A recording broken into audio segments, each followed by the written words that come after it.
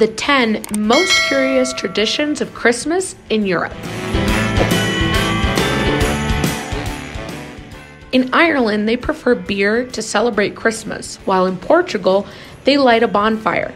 There are better-known customs such as the New Year's concert in Austria and some stranger ones such as the ritual of single women in the Czech Republic. We know Spanish customs at Christmas, such as grapes on New Year's Eve, the Bethlehem portal, Christmas carols, the Roscón de Reyes Magos, or the Caganer in Catalonia. But there are many traditions around Europe that are largely unknown to most. Large family meals and parties with friends are essential aspects during these dates in all parts of the world. However, each country has its own way of celebrating them. Today, we are looking at 5 of the 10 most interesting or curious traditions in Europe. Number 1. The Befana in Italy. Similar to the 3 wise men, although very different in appearance, in Italy, it is the Befana who brings the gifts at Christmas. Its tradition also goes back to the birth of Christ. According to legend, the 3 wise men met the Befana when they went to Bethlehem to bring offerings to a newborn baby Jesus. The old woman provided food and shelter to the 3 kings, although she did not want to accompany them on their journey.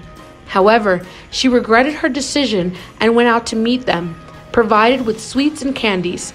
The old woman was asking house to house for them while she left some of the sweets to children. According to tradition, the Befana goes down the chimney to leave toys, sweets, or fruits for the good children, while the bad ones receive coal, onions, or garlic.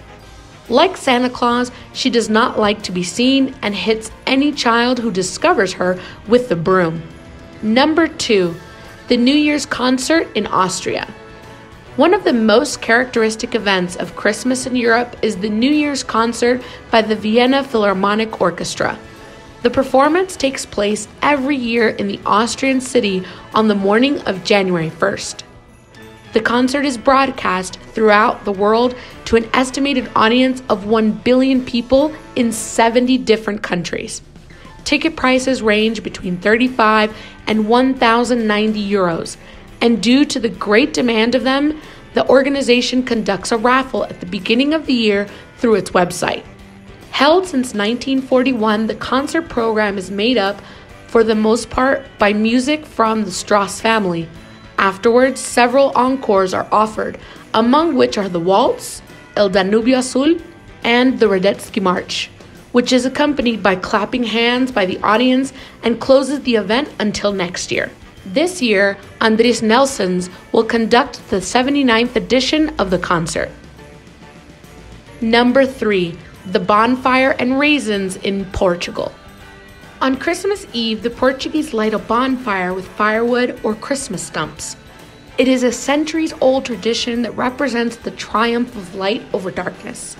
In the country, there is a belief that the larger the log and the longer it lasts, the greater the good luck for the following year will be.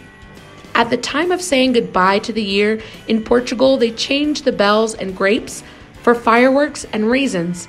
The Madeira region entered the Guinness Book of Records for performing the largest fireworks show in the world at night from 2006 to 2007. Number 4. The ritual of single women in the Czech Republic. On Christmas Eve, all Czech single women have to follow a curious ceremony. The ritual consists of turning their back to the door of their house and throwing a shoe over their right shoulder.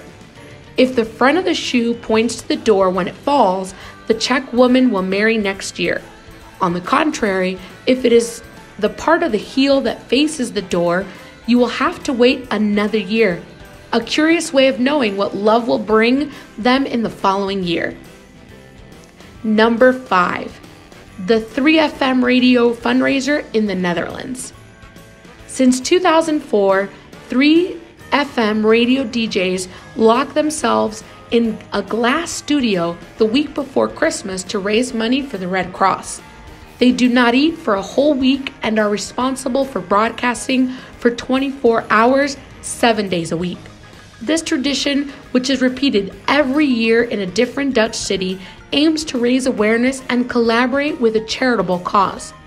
In addition, it is another of the European countries where gifts are opened on January 5th during what they call Sinterklaas, and not on December 24th or 25th. Like the typical Spanish Christmas basket, the Dutch receive the Kerstpakket. Tradition says that this package should include all kinds of foods and sweets. That's it for this week's edition of Feedback Learnex. Stay tuned next week, Thursday night at 9:15 p.m., where we'll take a look at the last 5 of these 10 curious traditions of Christmas in Europe.